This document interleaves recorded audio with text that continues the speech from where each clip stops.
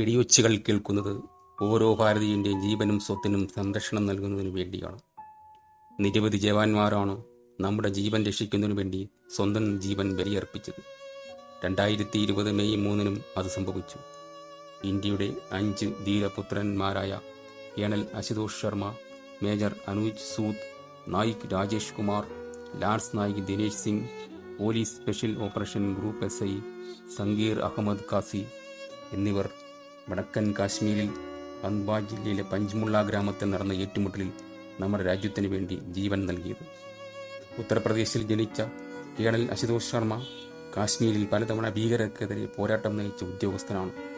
2 തവണ രാജ്യം ധീരതയ്ക്കുള്ള സേനാ അവാർഡ് നൽകി അദ്ദേഹത്തെ ആദരിക്കുകയുണ്ടായി. എൻ്റെ ജീവിതം ഞാൻ ഇന്ത്യൻ സേനയ്ക്ക് വേണ്ടി അർപ്പിക്കുകയാണെന്നും ഞാൻ ഏത് നിമിഷവും മരണപ്പെടാമെന്നും അതുകൊണ്ട് കുടുംബം നീ നോക്കണമെന്നും അശുതോഷ് ഭാര്യയോട് പറഞ്ഞിരുന്നു. 3 വർഷത്തെ പ്രണയത്തിന് ശേഷം കാമുകിയായിരുന്ന ആകൃതിയുമായുള്ള അനൂജ് സൂദിൻ്റെ വിവാഹം കഴിഞ്ഞിട്ട് 6 മാസമേ കഴിഞ്ഞുള്ളൂ. ഭാര്യയെ കാണുവാനായി വരുന്നതിൻ്റെ തലേ ദിവസമാണ് അനൂജ് സൂദ് വീരമൃത്യുവാകുന്നത്.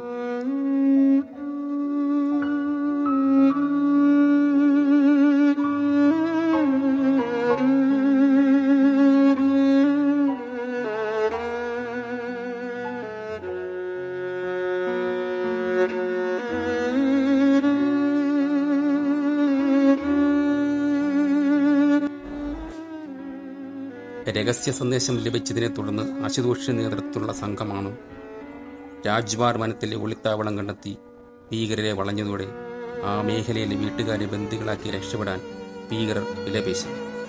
പുറത്തുനിന്നുള്ള രക്ഷാശ്രമം വിഫലമായപ്പോഴേക്കും അശുതോഷും സംഘവും വീട്ടിലേക്ക് ഇരച്ചു കയറി ബന്ദികളെ സുരക്ഷിതമായി രക്ഷിച്ച് പുറപ്പെടുമ്പോഴാണ് ഇവരെ ഭീകരർ പിന്നിൽ നിന്നും വെടിവെച്ചത്.